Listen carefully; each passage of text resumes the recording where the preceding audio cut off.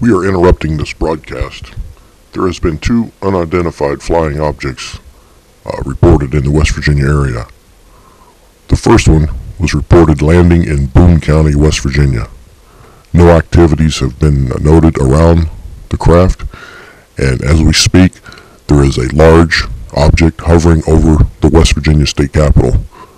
The West Virginia Air National Guard has been dispatched to the area, and they're asking all people to stay away from the Capitol area. There has been no hostile activities from this craft, and there's no reason to expect that there will be. Please stay tuned to this channel for further updates.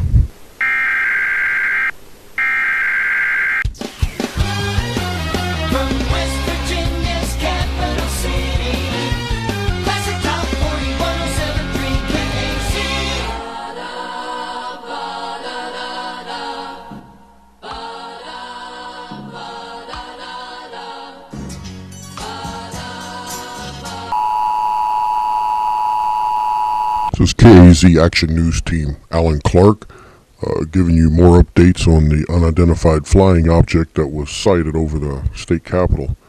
We have a Action News reporter, Tricia McNamara, on location at the Capitol. Tricia, let's turn this over to you.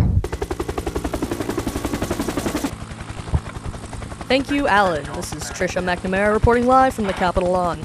The National Guard has allowed me to stay in this area as long as there is no sign of danger. The craft is located directly above the state capitol. It is silent.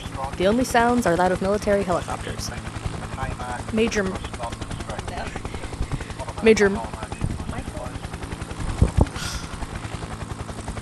Michael Sphincter of the West Virginia Air National Guard has informed me that the craft is emitting low-level radiation. At the moment, the levels are not harmful. As I stand here, the normally happy squirrels are fleeing the area as if they are aware of some coming doom. Hundreds of the furry creatures are running into the streets and sewers. People are standing with mouths agape, not believing what they are seeing. Officials have reported that President Obama has been moved to a safe location and is meeting with his top military advisors. Religious leaders have called for a moment of national prayer. I'm standing here with a bystander, Ernest Withrow. Ernest, can you tell me what you think of this object? Yes, sir. Caution, I believe it's that there Taliban.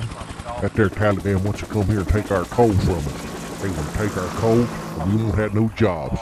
That's what it is. Them daggone Taliban done sold their soul and hooked up with them their aliens on planet Fortron. And I read about that there in the Sci-Fi magazine.